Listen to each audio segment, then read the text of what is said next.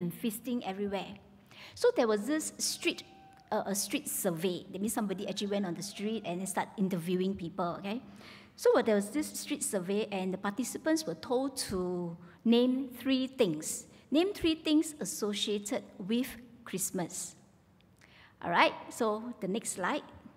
So top of the list would be Santa Claus, presents, snow.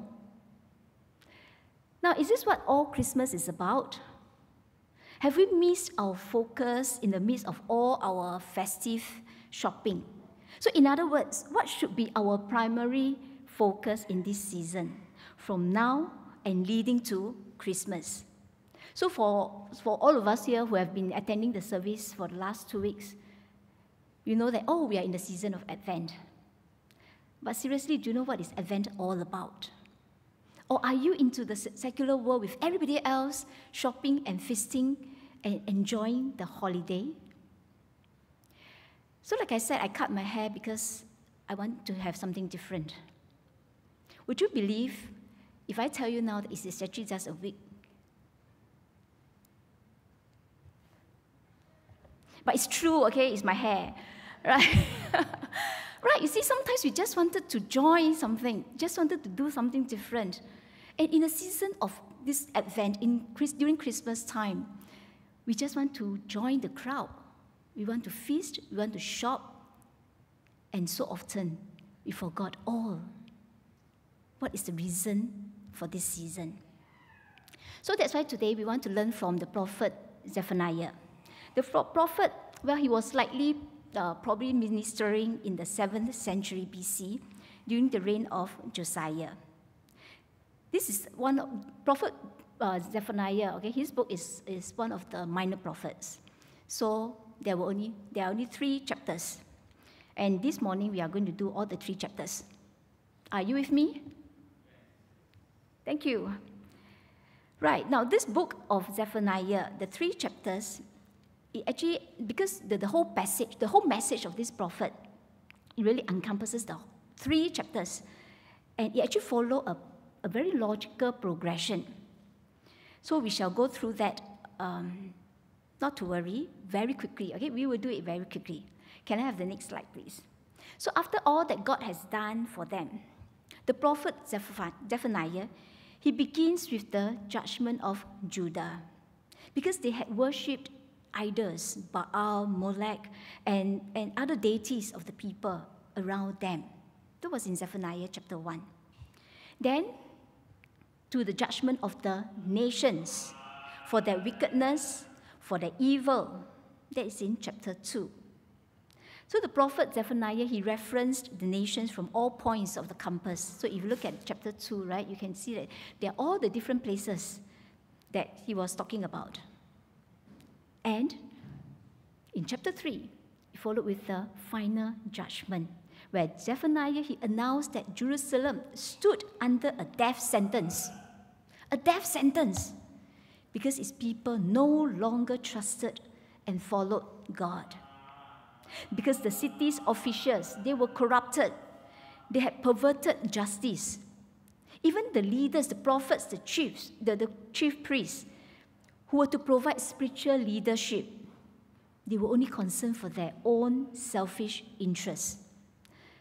And the people would be destroyed because they had refused to accept the correction from the Lord. And the Lord would pour out his burning anger on all the people. That's why it is called the final judgment. And the earth would be consumed. But in the final section, which Reverend Ned read just now, chapter 3, verses 14 to 20, that is today's passage, Prophet Zephaniah, he announced that the Lord's judgment would turn to salvation for the holy remnant from the nations and Israel. Yes, God who pronounced judgment. See, so much judgment, right? Judgment of Judah, judgment of the nations, the final judgment that he has on the people. God who pronounced all this judgment.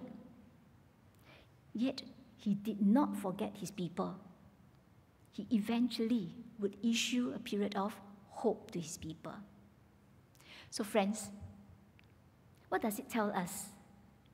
Very quickly, this book of Zephaniah is about judgment. It is also about hope.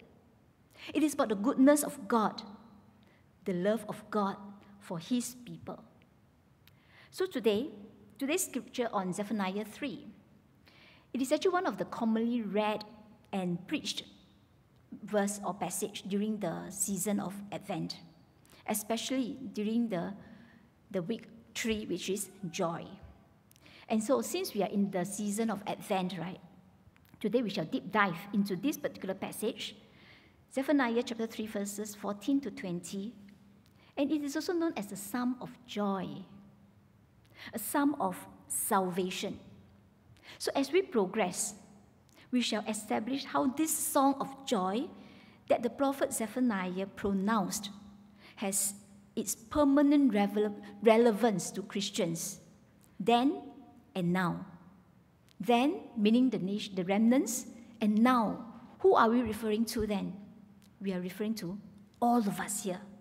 The permanent relevance of this passage to all of us here today as well in 21st century.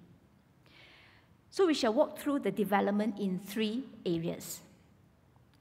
First, God addresses His people, meaning who is the audience? Secondly, God assures His people. So we want to know, what is God's assurance?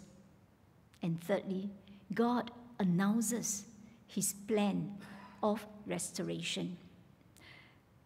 God announces His promise in that He is victorious and He loves His people. So in the third point, we want to look at what is the promise of God. So let's start with the first one. God addresses His people. With verse 14, where God addresses His people with commands to praise, to sing, to shout, and to rejoice. It says here, "Sing aloud, O daughter of Zion. Shout, O Israel. Rejoice and exult with all your heart, O daughter of Jerusalem." So what do we see here? Here, God calls His people to sing aloud, to shout, to rejoice, to exalt. But for what? To get that immediate attention, friends. Why does God need that immediate attention? You know, it is just like saying, you are the one that I want to talk to now. I am going to say something to you that involves you. So, listen up. And that is exactly what God is telling all of us here today. You notice that there are 3 names there. Zion, we have Israel, and we have Jerusalem. Now, God's people, they are geographically described in terms of Zion and Jerusalem. So, for instance, Zion is also known as the city of David. So, it is a designation of the whole entire city. And Jerusalem, it is a city set on hills, so being chosen by God as the location for His sanctuary. Jerusalem was His symbolic dwelling and became the only acceptable place for sacrificial worship. So the people, then what do the people call? Israel. Yes, they are called Israel, after their ancestor. So having said that, what is the significance here? Why do we need to know all this? Now, to the hearer, the ones who hear this message, each of these names would recall a period of very significant activity on the part of God in their life. And to this group of redeemed people, the remnants of Israel, God issues a statement. God issues a statement that a day will come when the remnant's fears will give way to shouts of praises for God. So what do we have? The next slide. It says here, He has taken away the judgments against the people. Who has taken away? The Lord has taken away. In verse 15, He has taken away the judgments against you. He has cleared away their enemies. And He gave the assurance that Israel's Redeemer, the Messiah King, is in their midst. The Lord is in your midst, and you shall never again fear evil. Well, this is something that I want to repeat. The Lord is in your midst. So God gave the assurance to Israel's remnants that Israel's Redeemer, the Messiah King, is in their midst. This is the long-promised deliverer. This long-promised deliverer will deliver them. Yes, God is the sovereign covenant God of Israel. He is the King who is there in their midst, and telling the redeemed people to be glad and rejoice with all their heart.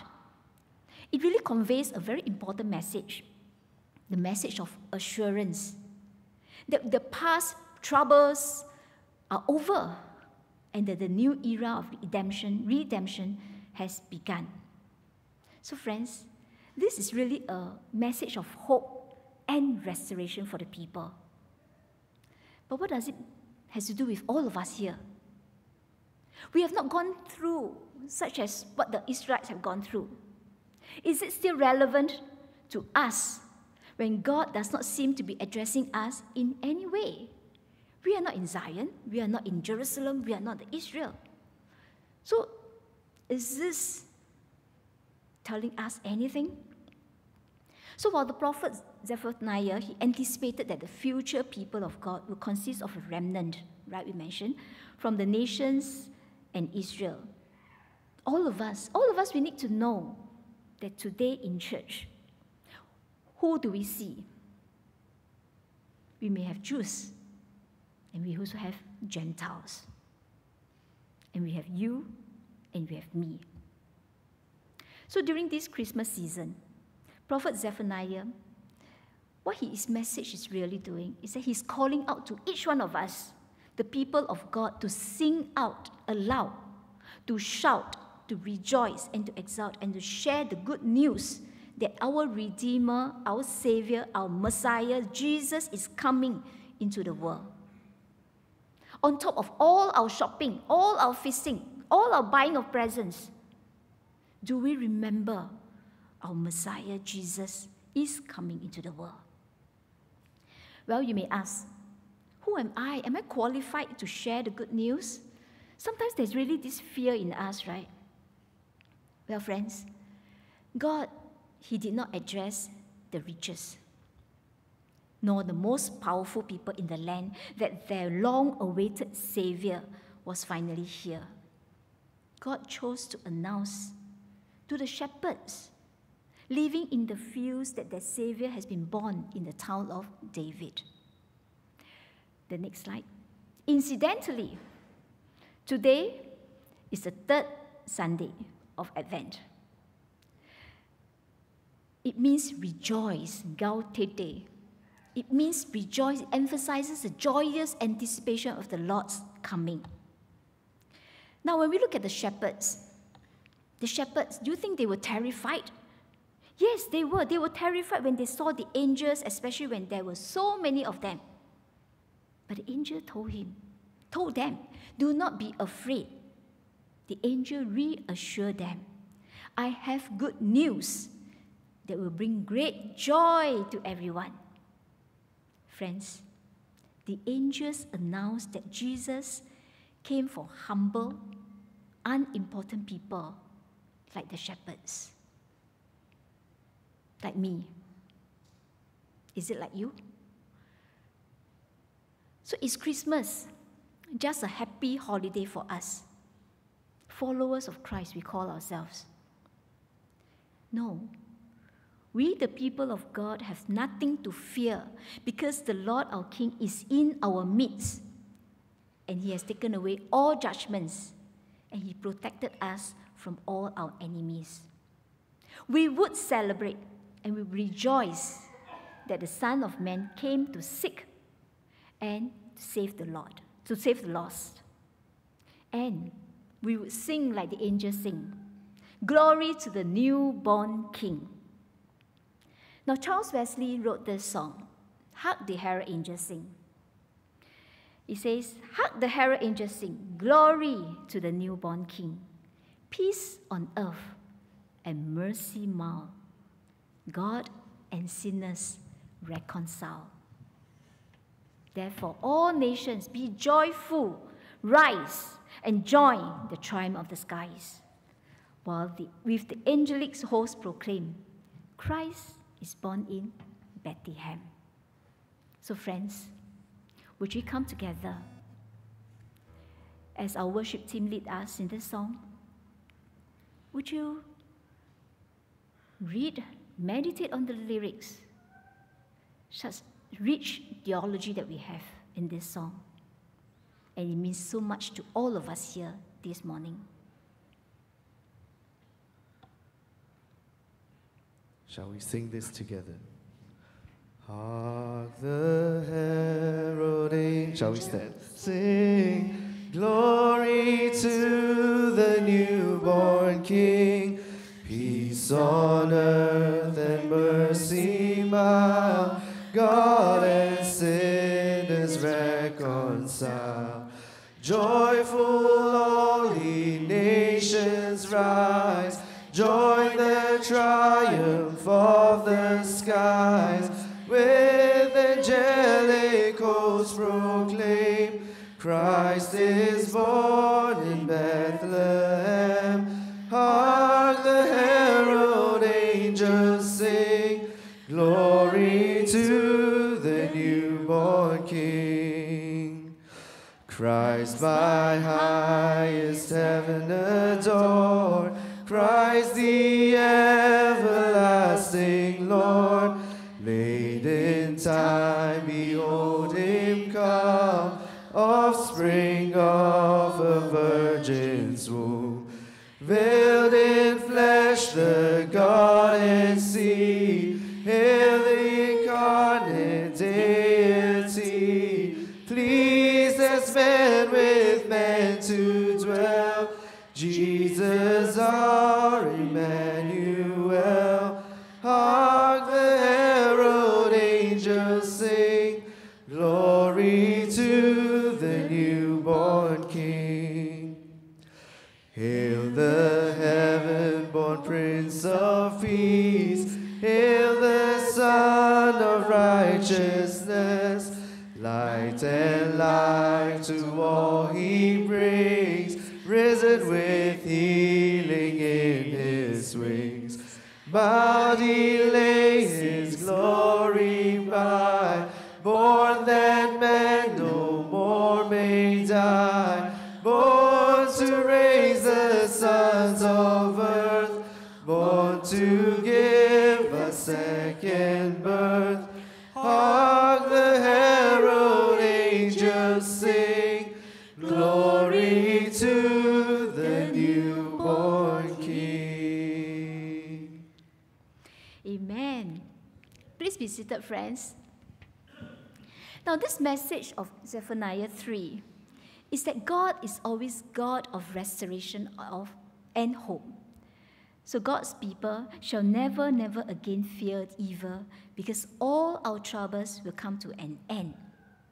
And that message and that assurance, it is really elaborated in verse 16.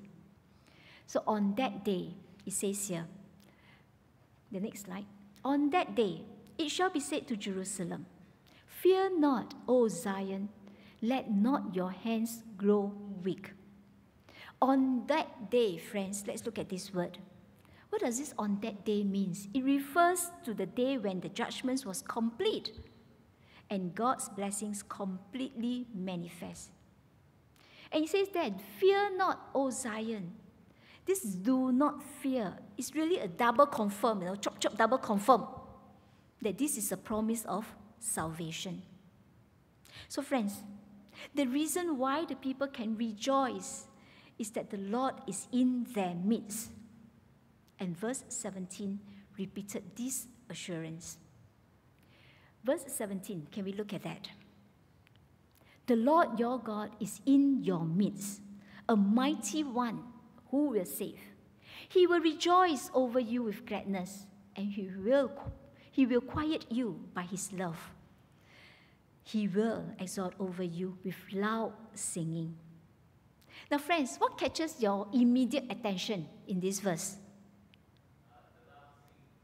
The Lord your God is in your midst. Indeed, why we could rejoice. I'm repeating this. Why we could rejoice is because the Lord our God is in our midst. And here this is really God's promise that He will save. God being the warrior who brings salvation. So friends, just a short verse here. What do you see there? Do you sense God's love for His people here? In this verse, God expresses His deepest inner joy, His satisfaction in His love for His people. It is just so amazing that God's love involves His giving of Himself. For what? To make us happy.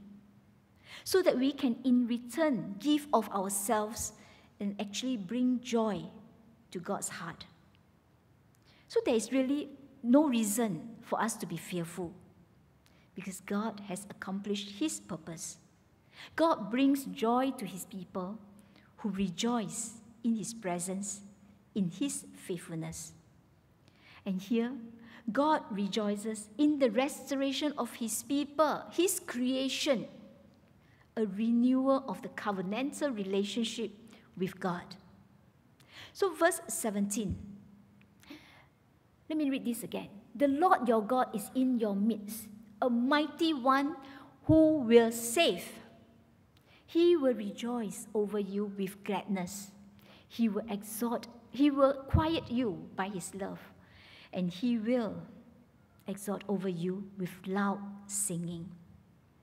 This verse is in the Old Testament, but is often called the John 3:16 of the Old Testament. So what is John 3:16? Can all of you say that?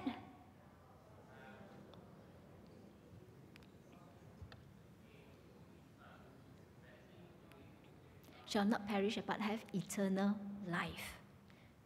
How does this verse 17 be John 3:16 in the Old Testament? Because it talks about God's love for His people and God's power to save His people, a mighty one who will save. So yes, friends, God delights in those whom He has redeemed. So what does God do when we worship Him? When we have music, we tend to raise our hands, sometimes it can be just so auto, right? We just raise our hands, we worship God, we sing praises to Him. But when there's no music, how do you worship God?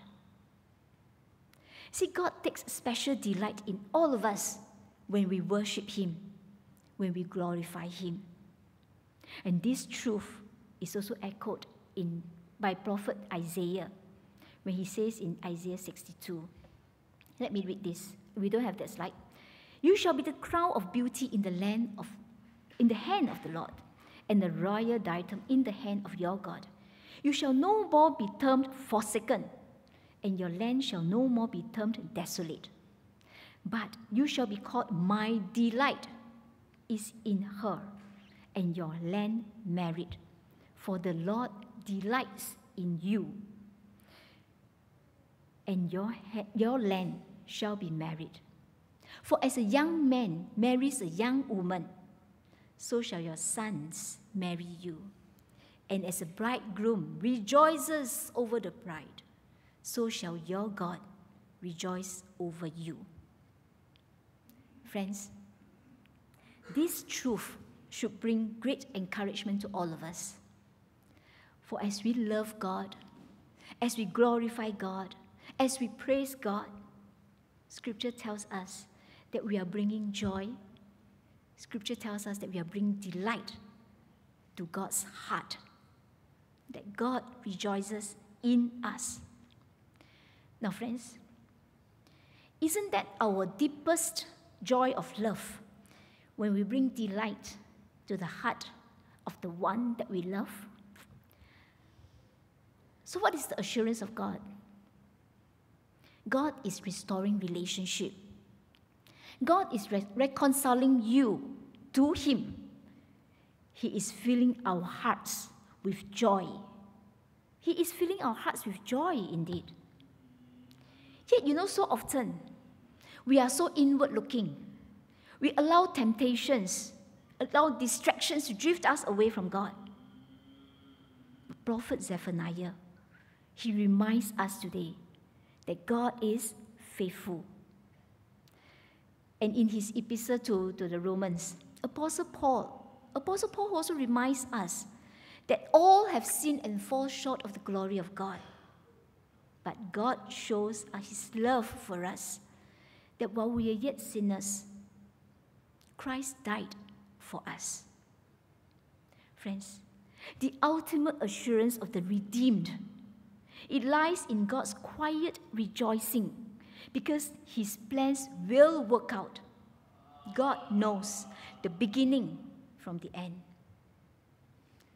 Today, the third Sunday of Advent. But what does Advent mean to you? Can we have the next slide? In the midst of our busyness, the season of Advent, a tradition, it reminds us that we are living between the fulfilled promise of Christ's first coming and the yet to be fulfilled promise of His second coming.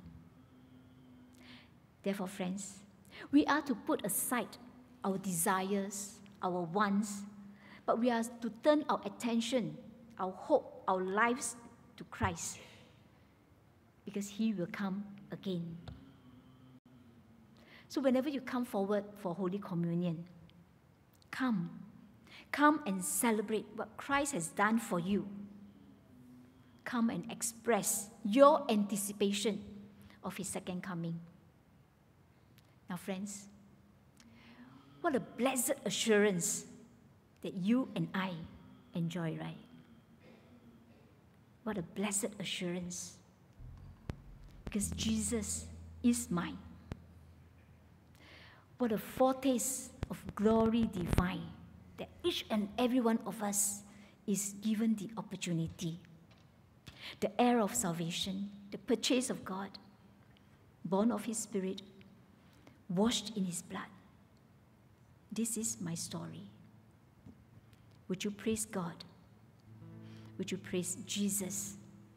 Would you praise our Savior all the day long in your life for this blessed assurance that He has given you?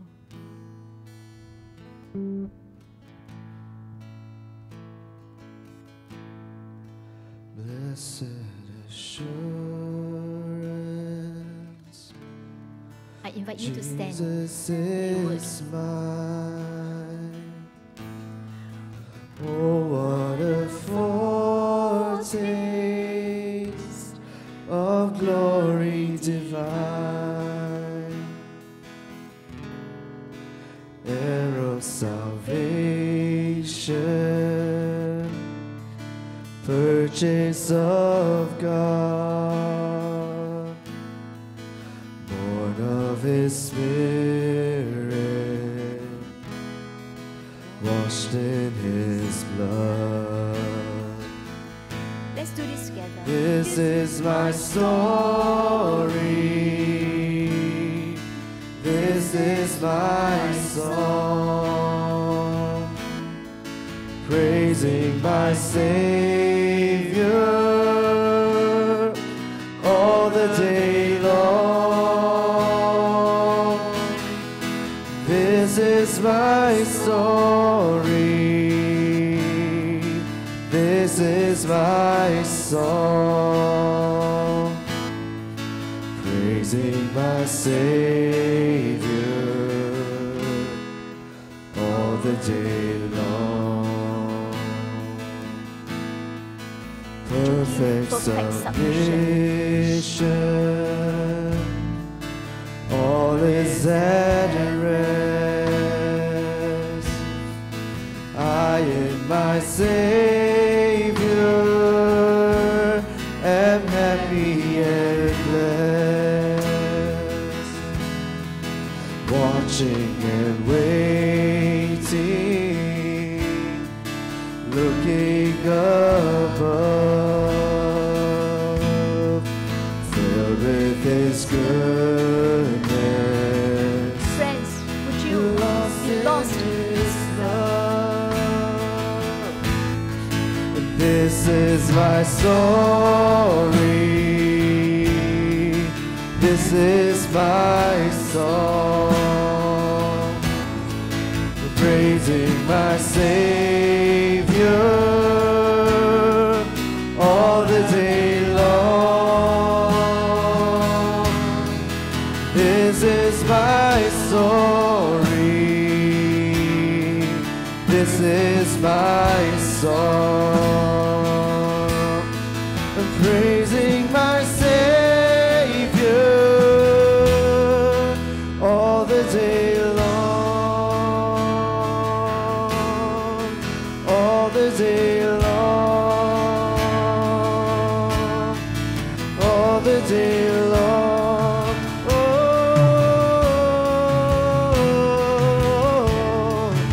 oh,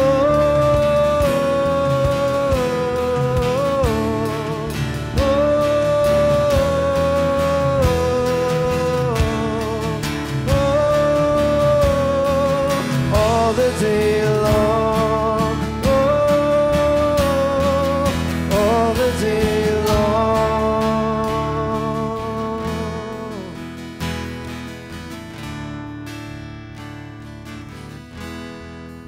Perfect submission, perfect delight, visions of rapture now burst on my sight. Angels descending, bring from above echoes of mercy, whispers of love. Friends, do you hear that whisper of love of This God? is my story. Yes, your story, This is my your song, song, Lord. praising my Savior all the day long. This is my story. This is my song, praising my Savior all the day long. Oh God Almighty, we want to thank you for this blessed assurance that you have given to each one of us. Touch our hearts, Lord. Stir us that we will praise you all the days of our life, Lord. Please be seated. Friends, is your heart being stirred? Are you touched by this love of God? And you know, God loves us so much that just these few verses is just not enough. And God now, from verses 18 to 20, He came and He spoke in first person to His people. And this prophecy contains even more blessings, more promises from God. Can we have the next slide? God announces more blessings from verses 18 to 20. So the prophet Zephaniah, he pictures a day when all the sorrows associated with the people's sin and judgment would be removed. Well, that is a relief, isn't it? So imagine a relief from suppression, oppression, even suppression, yes, separation, suffering. What is even more amazing than knowing that all will be under the control of God? as God is in control. And God made a promise that the lame, the outcast, will be brought back home to live in peace and security. Now we wonder, why did God make such an announcement? Perhaps this probably declares that the exiles will return to their home. Well, if it will not be an issue, if it is not an issue for the lame, for the outcast, or the vulnerable, then all of us today will also receive that assurance, that promise. Basically, there's no stopping God to deliver and free his people from bondages. God is the deliverer. And God promised to restore the fortunes of the people of Israel. Now, this restoration, God says that it would occur before your very eyes. That is, in your own day. Now, friends, the blessings are so sure, and the promises can and will be fulfilled because God himself, he is a covenant-keeping God. He would deliver them. So from Prophet Zephaniah, we learn that God, he cannot tolerate worship of other gods beside him or even alongside him. He cannot tolerate violence, fraud, complacency, lying, or deceit. In any case, Prophet Zephaniah, he speaks of a God whose passion to see justice done for the marginal, the poor, the oppressed, will not be set aside. All will be included in the promise of God. And God has absolute power to judge and to destroy because he created all things. He does not need to use any power in any arbitrary way. And God responds to evil and injustice, or even idolatry, false worship. God responds to true and sincere repentance. God loves his people who serve him humbly. And God proclaimed judgment against the abuses of the covenant people. But the prophet held out the possibility of repentance here. What is this possibility? The possibility if the people turned to righteousness. Basically, Zephaniah the prophet, he called the people to humble themselves before the Lord, that they might dwell before him. So friends, this morning, what is your response then to this message from Prophet Zephaniah? As an individual, we are to be joyful witnesses and exercise persevering faith. And then in this community of faith here, as a member of the body of Christ, we are to be a blessing to the needy, to the brothers and sisters in Christ, in this body of Christ. Now remember the street survey that I mentioned in the beginning of the sermon? Name the 3 things associated with Christmas. Can we take the next slide? Let us take a pause here. And if we ask ourselves now, what are the 3 things that you would associate with Christmas?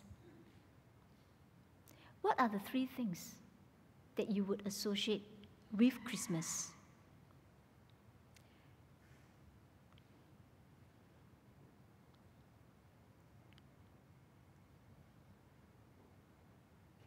It is not wrong to buy presents.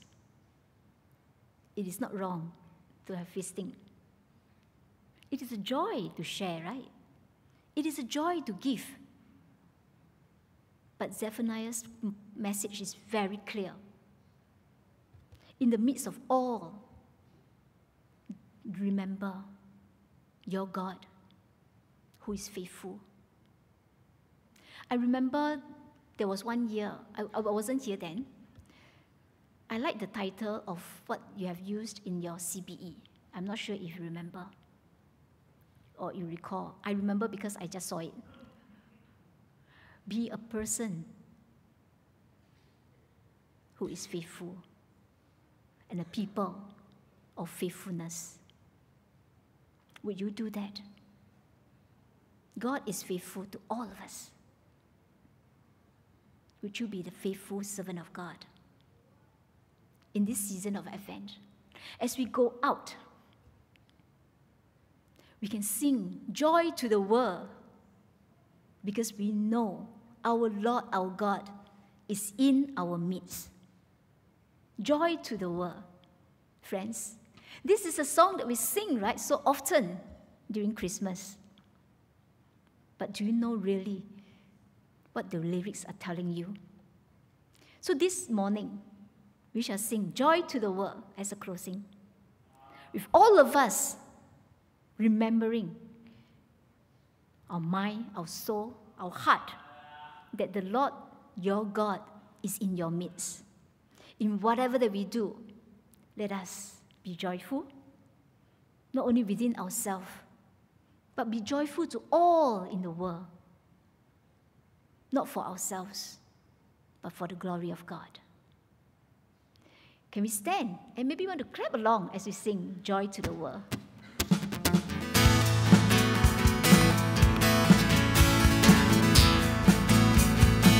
Let us sing joy. And joy to the world, the Lord is come. Let earth receive the King. Let every heart prepare Him room, and heaven and nature sing, and heaven and nature sing, and heaven and nature sing. Joy to the world, joy to the world, the Savior lives, and all His songs employ, while fields and floods, rocks, hills and plains, repeat the sounding joy, repeat the sounding joy, repeat the sounding joy. Joy, unspeakable joy, overflowing well, no tongue can tell. Joy, unspeakable joy, rises in my soul, never lets me go. And He rules the world with truth and grace, and makes the nations prove the glories of His righteousness, and wonders of His love, and wonders of His love, and wonders of His love. Let us sing joy. And joy, unspeakable joy, overflowing well, no tongue can tell. Joy, unspeakable joy, rises in my soul, and never lets me go.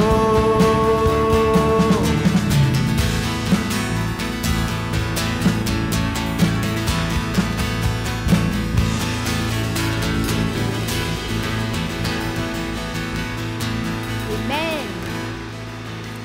Almighty God, we thank you. We thank you for your promises, your assurance in our lives, Lord. So often, God, we look at ourselves. We solve our own problems using our own ways instead of turning to you. But God, we thank you that you have been so faithful. Would you turn our hearts, our attention to you? That as we go into the world celebrating Christmas, we remember the reason for this season. That we bring joy to the world. And we would not hesitate going to the mountains. Go and tell it on the mountain, for the Lord our God is in our midst. We thank you, God. We thank you, God. In Jesus' name we pray. Amen. Please be seated.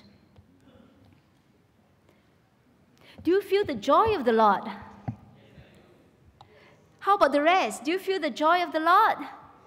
Shall we give the Lord a round of applause? Amen to God. Now, friends, I really hope that all of us will bring with us the joy of the Lord everywhere we go, because the joy of the Lord is our strength. Yes, that's right. Well, welcome everyone to the worship service of Sengkang Methodist Church. This morning, let me check whether we have any new friends with us. Yes, can I welcome Joy Fu? Joy, hello Joy, welcome to Sengkang Methodist Church. And to all of us here, let's turn to our left, to our right, and say hello to everybody. Hello. The joy of the Lord is your strength. Let us go into the world with joy. Right, at this moment, let us prepare our hearts to receive the Lord's invitation to his table. Can all of us please stand? Can we have the invitation, please?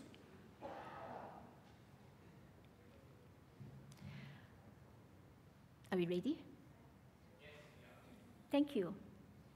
Christ our Lord invites to his table all who love him, who earnestly repent of their sin and seek to live in peace with one another.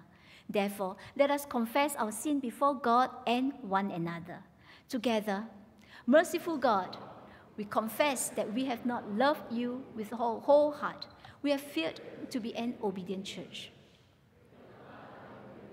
We have broken your law. We have rebelled against your love.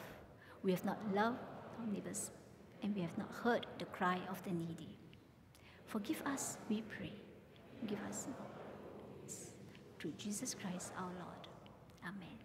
Let us pause a moment as you go to Lord in prayer.